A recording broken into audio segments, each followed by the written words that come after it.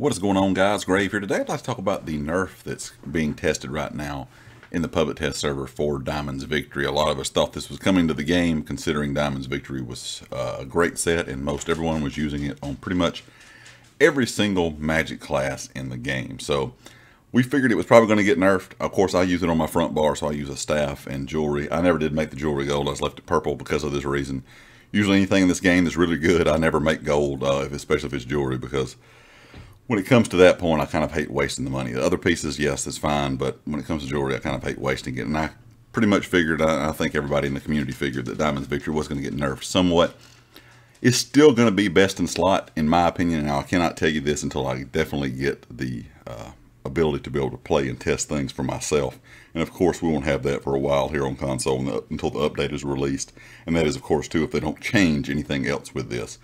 But I still think it's going to be viable on several classes, and probably best in slot still on several classes. But some of the other classes is probably not going to be so good anymore.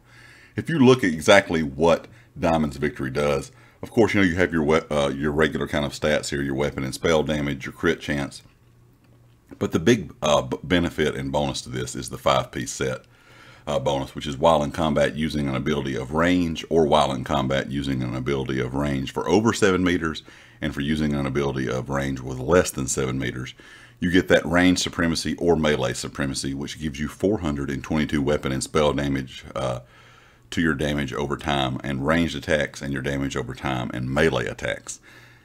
This is very easy right now to keep up 100% of the time. Now, of course, I'm using the kilt and a slime crawl's guy's just head, and then of course Mother Sorrow body. You know, only one monster piece with this, and it hits very hard. It works very, very well. Now, the thing about this that a lot of people kind of figured the reason it was going to get nerfed is because that uptime is so easy to keep, you know, kind of going all the time.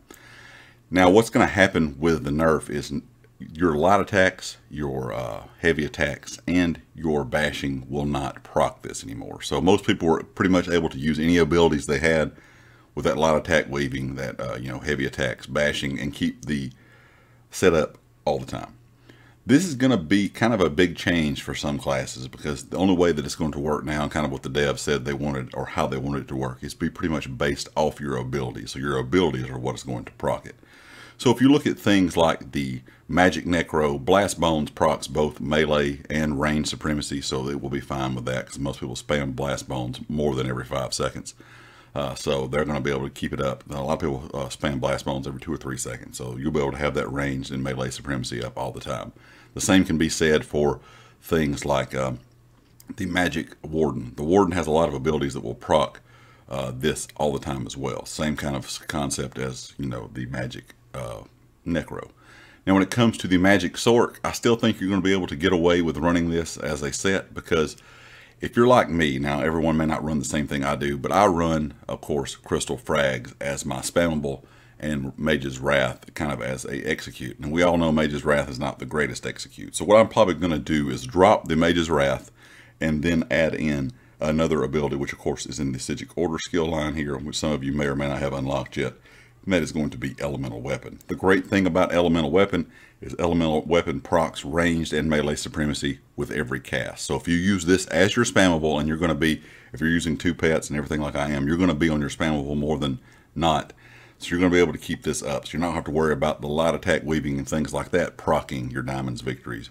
You know, both bonuses. The Elemental Weapon will do that. And that way I can just drop, like I said, I can drop my Mage's Wrath. Don't really have to worry about having an execute anymore. Just use for frags when it is procced, and then spam Elemental Weapon. And that will allow you to be able to keep the Diamond's Victory bonus up at all times. So I think those 3 classes, the Mag Sorc, the Mag Necro, and the Mag Warden, I think it's still going to be best in slot. That is if they don't make any more changes to it. They may make some more changes to it in the few weeks kind of left in the PTS. We're not sure about that. We'll kind of have to wait and see. But I think for things like your Magic Nightblade classes, I really love this on my Nightblade, but now it's really not going to be worth it, because once you're in Execute with a Nightblade, and everyone uses Execute on a Nightblade, you're never going to really be able to proc both of these and keep them up. So you're going to be losing damage, unless maybe you're a vampire and using, you know, either one of the morphs, Blood for Blood, or whatever the other one is right now that I cannot think of the name of the opposite morph for Blood. I just went completely blank.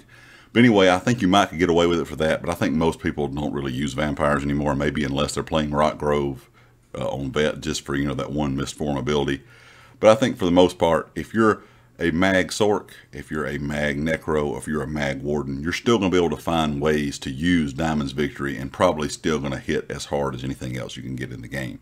If you're some of the other classes, or you run some different things on those 3 classes we just talked about, you may want to look at something else. You may want to find some other sets to use, because this is probably not going to be the best set unless it is run correctly on those 3 classes.